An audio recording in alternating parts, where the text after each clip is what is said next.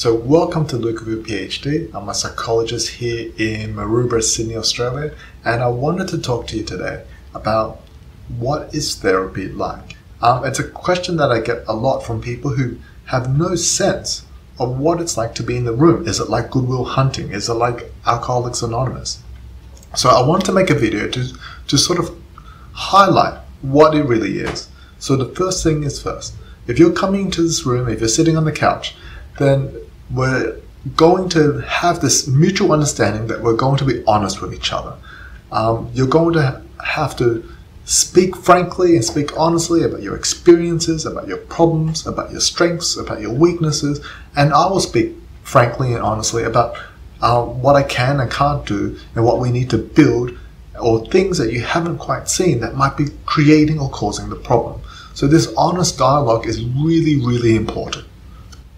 So once we engage in an honest dialogue, I'm going to carefully listen to your story, to your challenges, to your strengths, and really try to work out what the main problems are.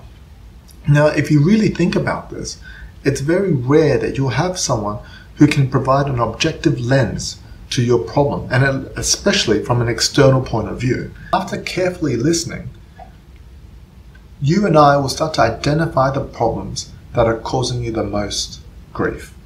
Thing is, you might have lots and lots of problems. There might be complex problems. They might be interrelated to other problems.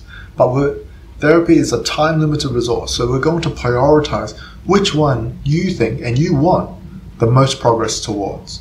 So once we identify that problem, now we focus our energies on trying to solve that problem. So the way that we solve problems is typically by developing the skills relevant to that problem. So it's very likely that the problem you're facing is a larger problem than it needs to be because you're lacking a certain tool or certain skill. Okay. So what are these skills, right? What are these skills that you can use to solve your problem? Well, they fall in a broad range of categories. So you can have skills that help you address your anxiety. You have skills that help you manage your thoughts or challenge them. You have skills that might help you develop motivational resources. You also have skills that might help you improve your communication with others. And this is especially important if you want to repair relationships, if you want to improve the quality of your relationships, especially when you might have strained them due to some of the struggles that you've been facing. We can develop a set of skills for you, for that you can go out to the real world and then start to try to work out, well, how do I apply this skill and start to make progress? How do I apply this skill and start to get my needs met, start to communicate assertively what I need from a situation, or how do I manage my thoughts that sort of prevent me from pursuing the kind of things that I want to pursue and that are meaningful to my life. So a lot of therapy is you doing stuff. It's you trying out the skill or developing the skill so that you can solve the problems you need to solve in your life so that you can improve it. So therapy isn't just venting or complaining and just letting things off your chest. I mean, there's a very small component of that for me to understand what the problem is. But as we move later on in sessions, it's really about you applying the skills or the tools that you need so that you can make progress towards the goals that you want. And this could be a life in which addiction isn't a problem for you. This could be better relationships. This could be overcoming fear. This could also be being motivated to pursue what you want to pursue.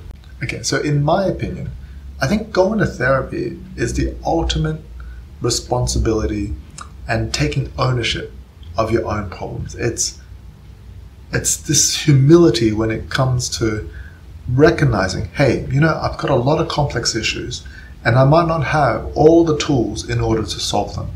And so I'm going to take a humble approach. I'm going to pay attention and I'm going to find someone that can help teach and develop the skills that I need, that I currently don't have or maybe underdeveloped, in order to make progress towards my problems. And I think that's a beautiful thing, because I think it's the start of a growth mindset, something that will help set you up to make so much more progress towards some of the complex issues that you have in your life. So if you like videos like this, please like, subscribe, and share. Other than that, have a great day and happy recovery.